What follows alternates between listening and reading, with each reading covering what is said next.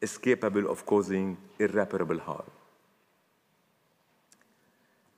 The court recalls that on May 7, 2024, Israel began a military offensive in Rafah following weeks of intensified bombardment, and that as a result, approximately 800,000 Palestinians were displaced from Rafah as at May 18, 2024. The court notes that senior United Nations officials have consistently underscored the immense risks associated with the military offensive in Rafah.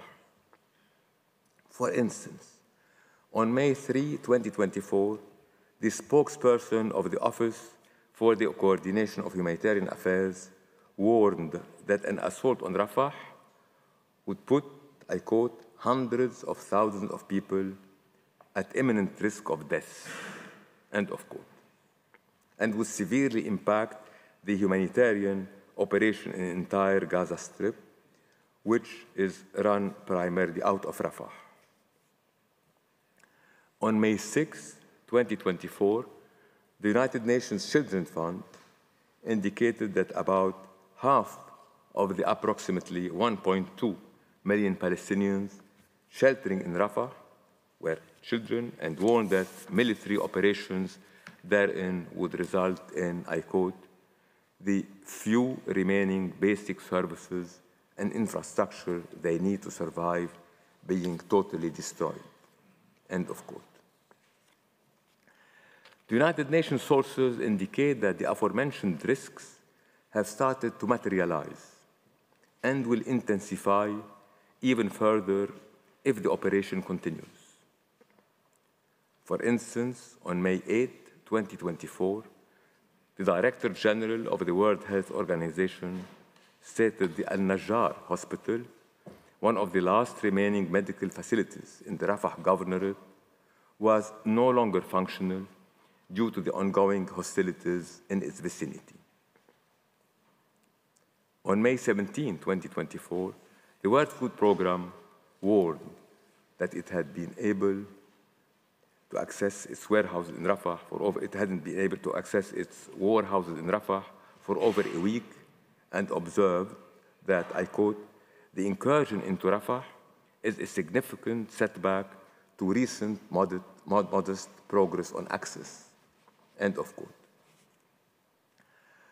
On the basis of information before it, the court is not convinced that the evacuation efforts and related measures that Israel affirms to have undertaken to enhance the security of civilians in the Gaza Strip, and in particular those recently displaced from the Rafah Governorate, are sufficient to alleviate the immense risk to which the Palestinian population is exposed as a result of the military offensive in Rafah.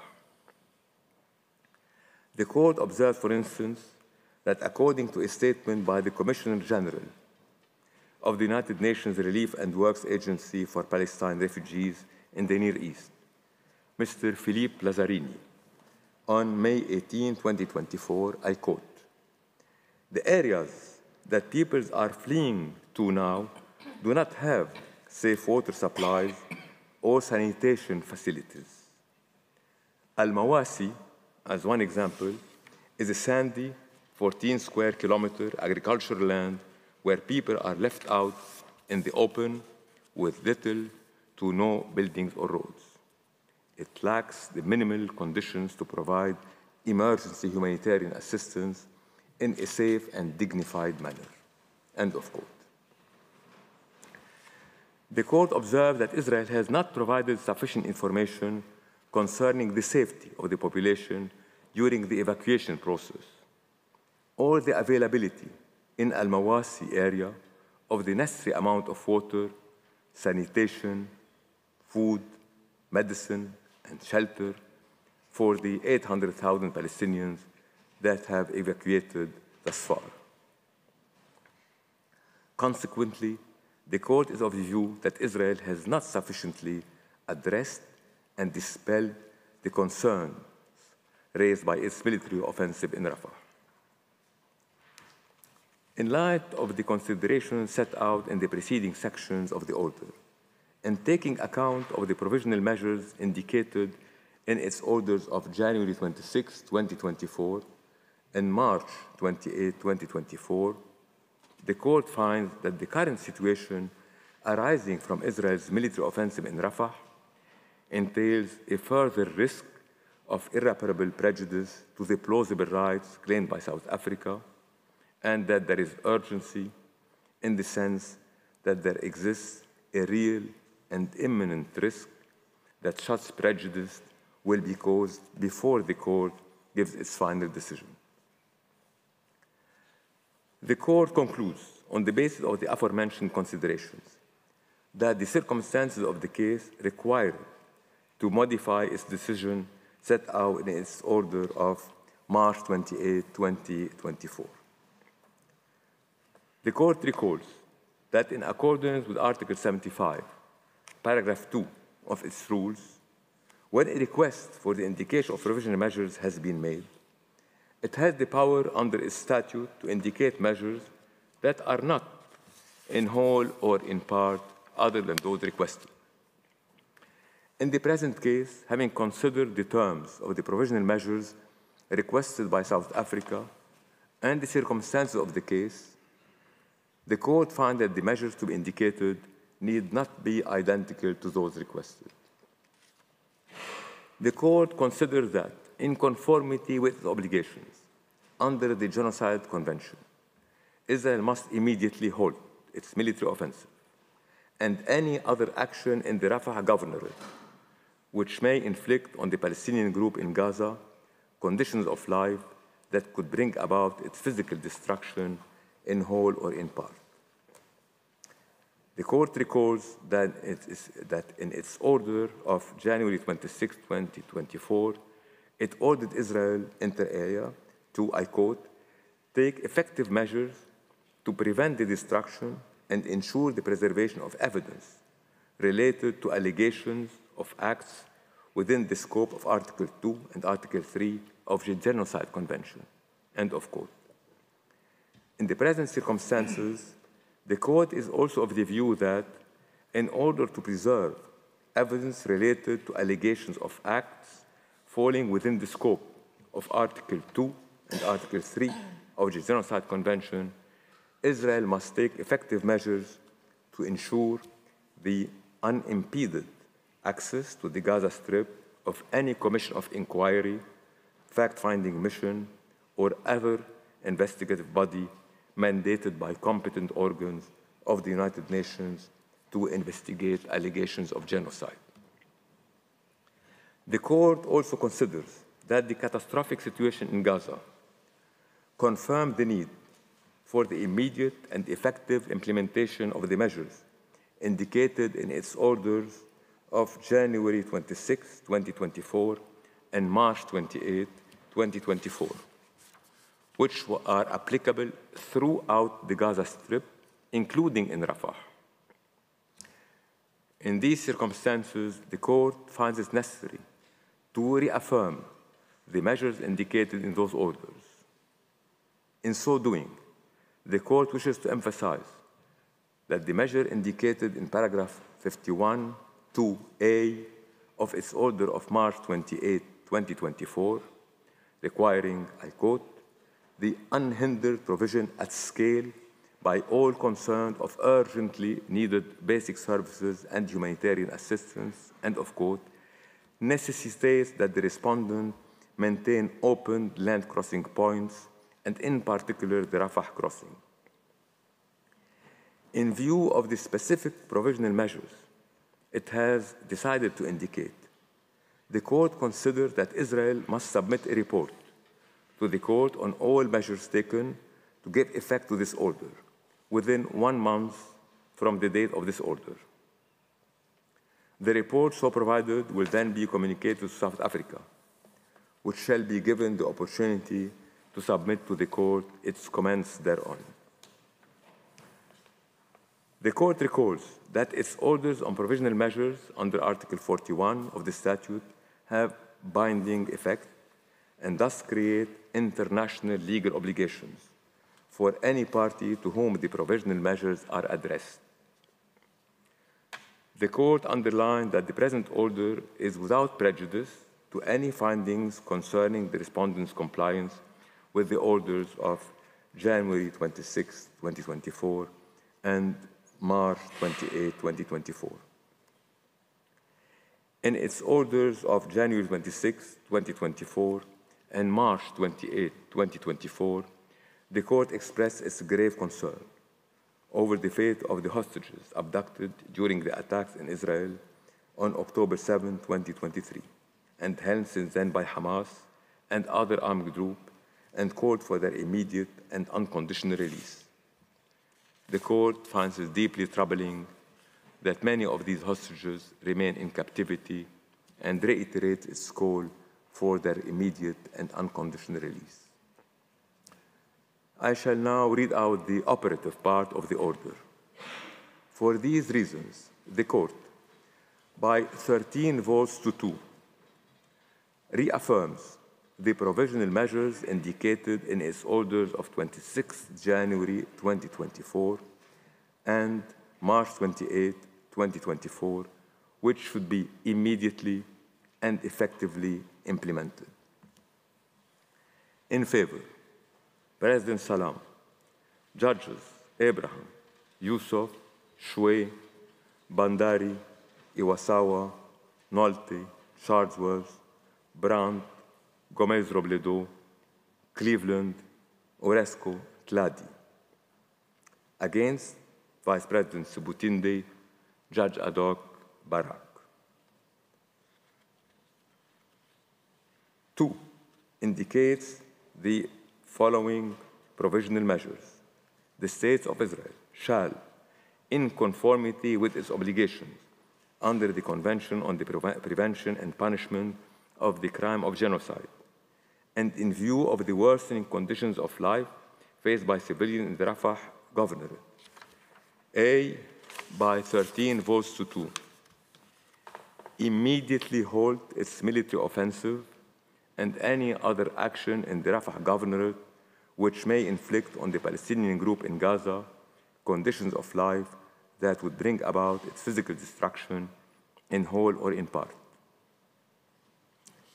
In favor, President Salam, Judges Abraham, Yusuf, Shway, Bandari, Iwasawa, Nolte, Charlesworth, Brandt, Gomez-Robledo, Cleveland, Oresco, Tladi. Against, Vice President Sebutinde, Judge ad hoc Barak. By 13 votes to 2, maintain open the Rafah crossing for unhindered provision at scale of urgently needed basic services and humanitarian assistance. In favor, President Salam, Judges Abraham, Yusuf, Shway, Bandari, Iwasawa, Nolte, Charlesworth, Brandt, Gomez-Robledo, Cleveland, Oresco, Tladi. Against, Vice President Sebutinde, Judge ad hoc Barak. C, by 13 votes to 2, take effective measures to ensure the unimpeded access to the Gaza Strip of any commission of inquiry, fact-finding mission, or other investigative body mandated by competent organs of the United Nations to investigate allegations of genocide. In favor, President Salam, Judges Abraham, Yusuf, Shway, Bandari, Iwasawa, Nolte, Charlesworth, Brandt, Gomez-Robledo, Cleveland, Oresco, Tladi. Against, Vice President Sebutinde, Judge ad hoc Barak. 3, by 13 votes to 2, decides that the State of Israel shall submit a report to the Court on all measures taken to give effect to this order within 1 month as from the date of this order. In favor, President Salam, Judges Abraham, Yusuf, Shway, Bandari, Iwasawa, Nolte, Charlesworth, Brand, Gomez-Robledo, Cleveland, Uresco, Tladi. Against Vice President Sebutinde, Judge ad hoc Barak. I shall now call on the registrar to read the operative part of the order in French.